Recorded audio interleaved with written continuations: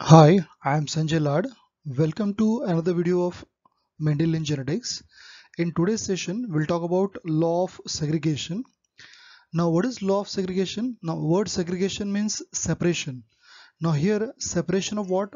Separation of, say, alleles. Now, when these alleles get separated, they get separated during gamete formation. But when these alleles come together, so the answer is fertilization. Now students, the steps like say fertilization, gamete formation, we have seen these steps in one of the previous video and the link of that video is given in the I section. So please check that. Now with this information, we'll see what is the law of segregation. Students, let us understand law of segregation with this example. Like when we cross a pure tall pea plant with say pure dwarf pea plant, now these parent form the gametes. Now here first parent forms these two gametes, the second parent forms say these two gametes. Now as these gametes are same, so we'll write it say once. Now this first gamete contain capital T allele, the second gamete contains small t alleles. Now what happens further, that during process of fertilization, allele come together during fertilization, they remain together without mixing and they get separated during next round of gamete formation. So in nutshell, what is happening students, that this capital T and small t, they come together during fertilization.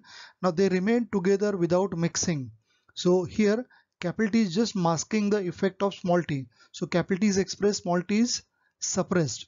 So here what is happening, small t is not disappearing totally. So when it gets chance during separation of like separation during gamete formation, these alleles get separated. So next round of gamete formation forms say first gamete with capital T, second gamete with small t.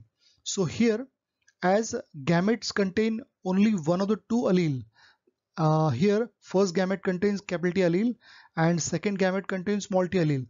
As gamete contain only one of the two alleles, so it expresses only one character. So in first case it will express as tall character, in second case it expresses as dwarf character. So here these gametes are said to be pure for its character. These gametes are said to be pure for its character. So students, therefore this law of segregation is also called as law of purity of gametes. And very important thing is this law is universally applicable. So students, in this flowchart we can understand two laws. One is law of dominance and second is law of segregation. So if you like solve this example up to this capital T small t, so that is the law of dominance. So what is happening here, like capital T is expressed, small t is suppressed, so there is law of dominance.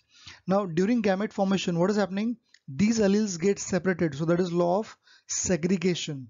So I hope you are understanding law of segregation and this law is universally applicable. So students, the statement of law of segregation can be written as alleles come together during fertilization, they remain together without mixing and they get separated during next round of gamete formation. So students, here remember these two words, one is fertilization and second is gamete formation. So simply what is happening, during fertilization the gametes or alleles come together and during next round of gamete formation the alleles get separated. So here as the gamete contain only one of the two alleles, therefore gametes are said to be pure for its character. So therefore law of segregation is also called as law of purity of gametes.